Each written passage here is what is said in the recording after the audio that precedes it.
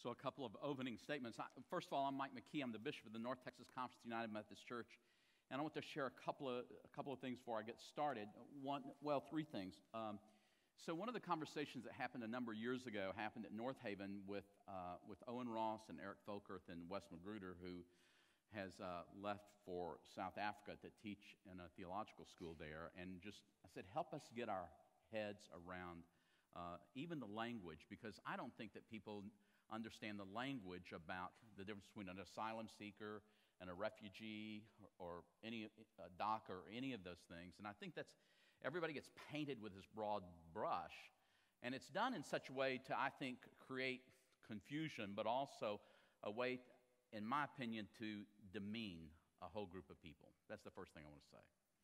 The second thing, when Eric said a moment ago about him and Owen getting arrested at the White House, I did know about it because either Eric or Owen called to tell me they were going, and they said, we want you to know that we very likely may get arrested. And I said, that's fine, but the conference is not paying your bail money. I need to say, as I watched that whole event on Facebook and some of the things that happened, it was like two kids who were getting to go to Disney World for the first time. It was the most amazing thing. And I say that simply because it's the kind of passion heart that people really have about this particular happening in our own country. History has a way of repeating itself. And one of the things that I began to think about in terms of what to say to you today is I began to go through the requisite number of passages in the Bible that I thought may say something. And then not that it began to look trite, but it just wasn't where I wanted to come from. They're great supporting material. You could probably name all of them. And I also realized that at this particular time, while I was preparing for this, there's another event at which I'm speaking at next week, which is the prayer breakfast that Congresswoman Eddie Bernice Johnson has every year. And given some of the things that have happened in our own country and some of the rhetoric, I need to tell you these things were running together for me. And so it made it difficult for me to speak specifically about immigration without acknowledging something that is very clear. It is about the color of people's skins. It's not about who's legal or illegal. It is really about the color of people's skin. So let me say this. Eric touched on this in terms of Texas. How many of you were born in Texas? Most of everybody in this room. Let me say this, that when I travel around the country, I get this question, so you are from Texas. And they say it in such a way that I'm realized, now it's coming. To which I always say to people who are my dear friends, I said, I may talk about my home state, but you may not. And I talk about my life in such a way that I have a lover's quarrel with a number of things that I dearly love, and one is my own state. And I think we sometimes forget, Eric pointed this out a few moments ago, that really Anglos didn't come to Texas till the 1830s in large numbers. The grant was given by the Mexican government to Moses Austin, Stephen F. Austin's father, who then came. And we've always lived somehow in this state that everybody who's here of, let's say, Mexican descent came after we arrived.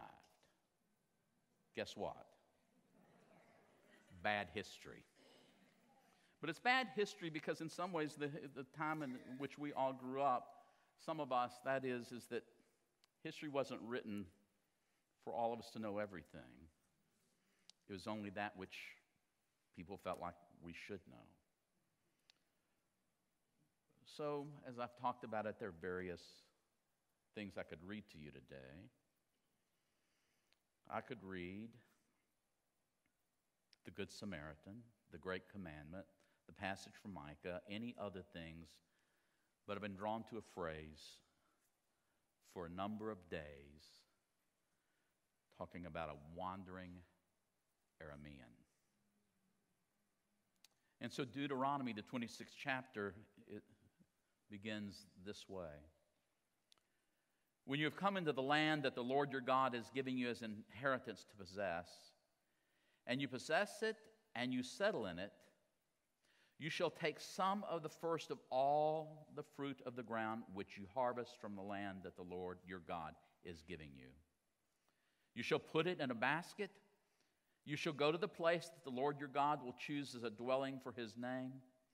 And you shall go to the priest who is in your office in office at that time and say to him, today I declare to the Lord your God that I have come into the land that the Lord swore to our ancestor to give us. And when the priest takes the basket from you and from your hand and sets it down before the altar of the Lord your God, you shall make this response before the Lord. A wandering Aramean was my ancestor. He went down into Egypt and lived there as an alien and few in number, and there he became a great nation, mighty and populous. And when the Egyptians treated us harshly and afflicted us by imposing hard labor on us, we cried to the Lord and the God of our ancestors, and the Lord heard our voice and saw our affliction, our toil, and our oppression. And the Lord brought us out of Egypt with a mighty hand and an outstretched arm, with a terrifying display of power and with signs and wonders. And he brought us into this place and gave us this land, a land flowing with milk and honey. So now bring the first of the fruit of the ground that you, O Lord, have given me. You shall set it down before the Lord your God and bow down before the Lord your God. And then you together with the Levites, this is the most important verse, then you together with the Levites and the aliens who reside among you shall celebrate all the bounty the Lord your God has given to you and to your house. Borders were not originally placed on the planet Earth by God. Borders are constructs in a way we can sort of keep track of some things. Or maybe sometimes who is in and who is out. As I began to think about what passage to preach, I need you to understand that I kept coming up against a wall, which is an example of what we're against. But there was another wall that was circling my soul. And it was to remember that this land does not belong to us. It belongs to God. We too are wandering Arameans, passing through this life, stewards of that which God has given us. And I began to think about this verse because it begins to, I think, set in motion or a whole narrative that runs through the biblical narrative, despite some things that perhaps people claim that God did or desired. A whole string of our faith tradition. And that is, we will always be hospitable to the strangers. We will love those who are different from us. We will love those who reside among us. If we think that we really are the most important people in the room, then we need to be reminded once again that there are many people, not only in this room, but in the city and this state, and yes, even in our country. And I think what makes this so difficult for so many people is because the focus on self.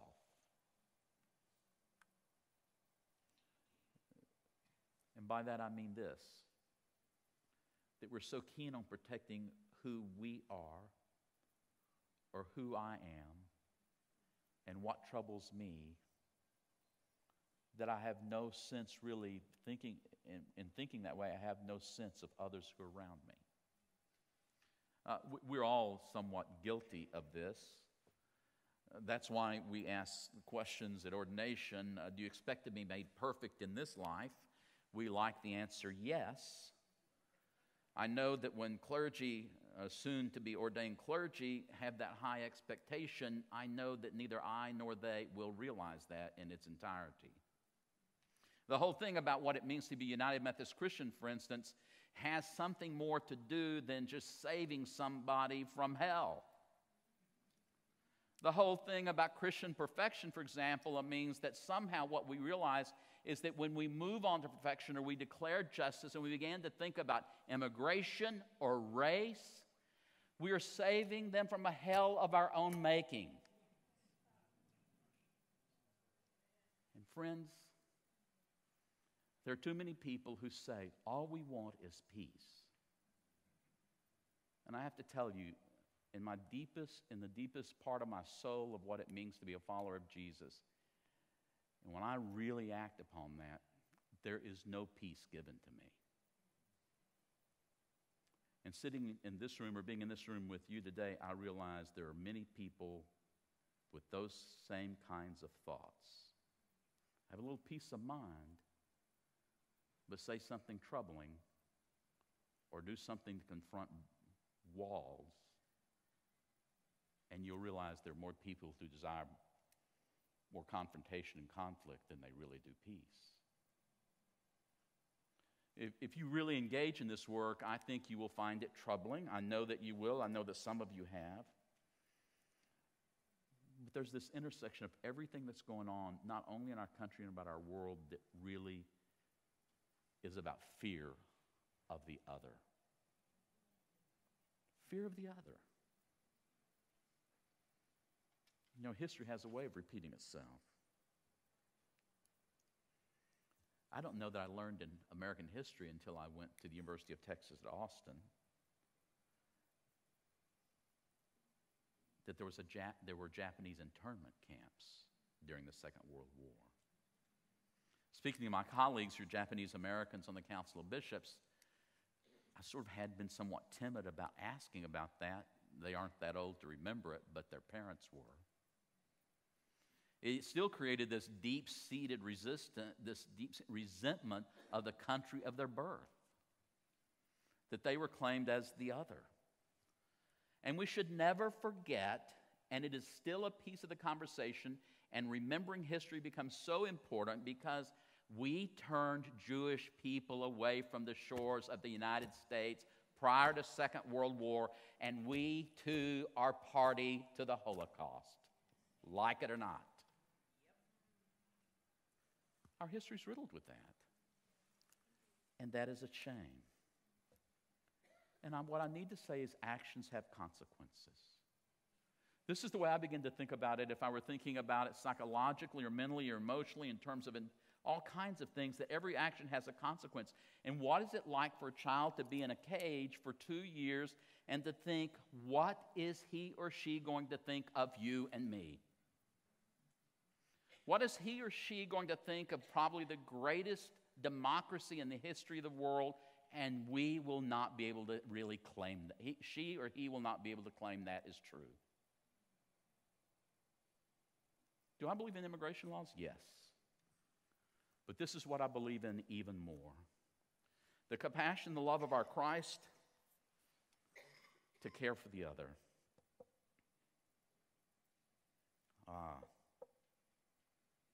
There's so many ways that throughout history, the followers of Christ have sometimes been complicit in what happens. I had written a piece of this and shared it with one of my colleagues, and he cautioned me, don't do that. So I shall save that for a later time. Annual conference when there's a bigger crowd.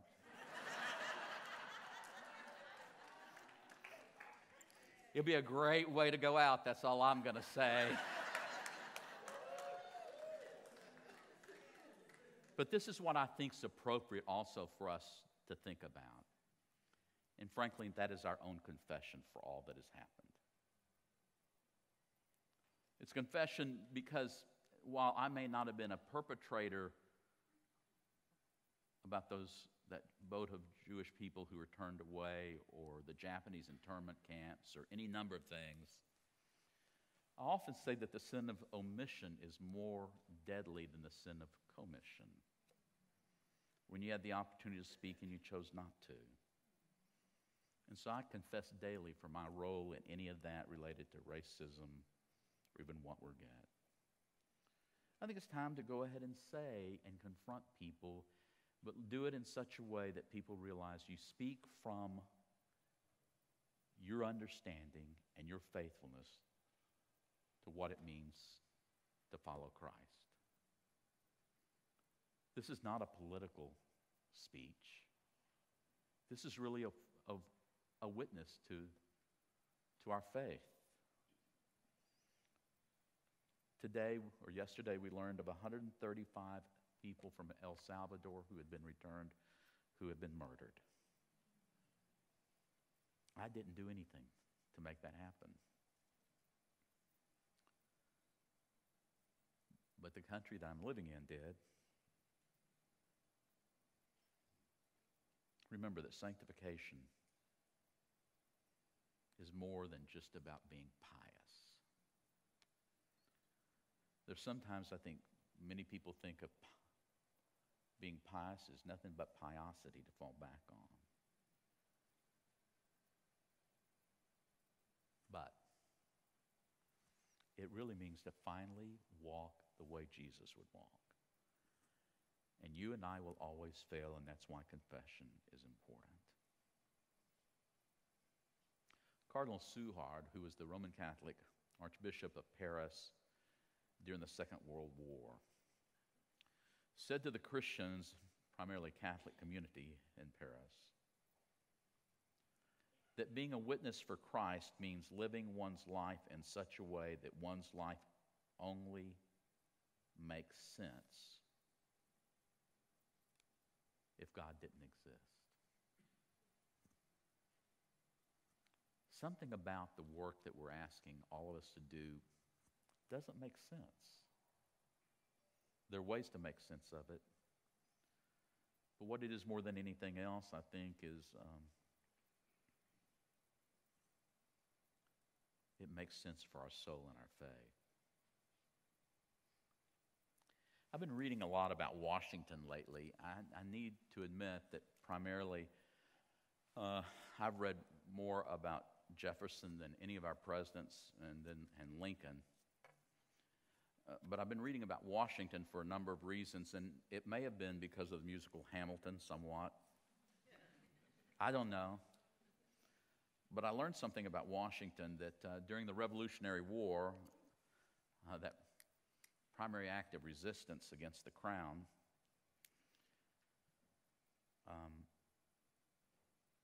that the troops, the American troops who were captured by the British, were brutalized, tortured, and frankly, they were not well taken care of. They escaped from their captors, and they got back to Washington, and he gave the orders after the Battle of Trenton, which was a great victory in the Revolutionary War. He said, treat the British. He first said it to the Hessians who were captured, treat them like human beings. He then said the same thing of the British, treat them like human beings. And if you begin to read Washington, you realize that there was this core value about this man, and although he was not perfect, this core value that may have begun to set in place whom God may really think we can be. What I'll say this is, I think this and race and any other number of issues may be a way that we lose our soul, not even as a nation, but as a church. And we should not be shy or reticent in claiming that we follow Jesus. Because frankly, that's who we're called to follow. Andy Lewis, who told me that I could be brief today after I was getting up to come here, which I've chosen not to do, because I'd worked hard on this and I wanted to share it all, told me earlier last week, he said, I think you should tell the story about your family, and so I'll quickly tell it. I've told it before, I've written about it, But this is the story. In my first job in the church, I was at a church in northeast Tarrant County named Richland Hills. And also, the home church in which I was in learned that the church in which I was working had adopted or sponsored a refugee family from Vietnam. By the way, the third most spoken language in the state of Texas is Vietnamese. But anyway, so this church sponsored a family. I can still remember this family. They were devoutly Catholic. And my parents, who thought their church ought to be doing something, encouraged their church, the church in which I grew up in, to sponsor a family from Vietnam.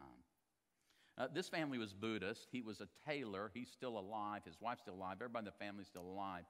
And my parents, my mother and stepdad, became the primary sponsors for this family. Never in my imagination would I have thought that would happen, but I didn't think it wouldn't happen either. But they became the go-to sponsors, which created a lot of time. But I would tell you that it created one of the most significant relationships I've ever seen in my life. So they started their own businesses. They moved to Virginia eventually after the kids were grown. Two of the children were born in the United States. The firstborn and only son was named after my stepfather, his last name Harvey. It's hard to hear Harvey Pham and see how that goes together. But it was a tribute to him and to my mother in so many ways.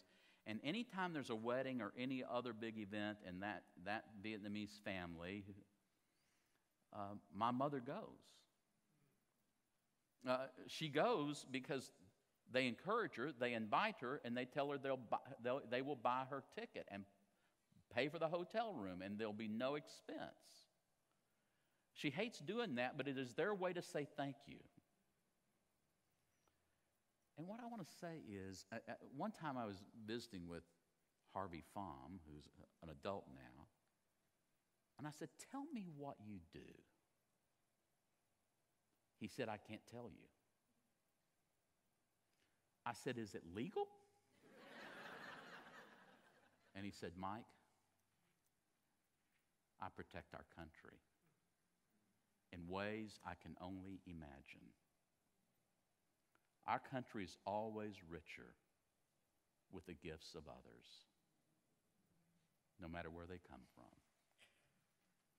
There are people who are willing to bring gifts to us, and they are called human beings. In the name of the Father, Son, and the Holy Spirit, amen."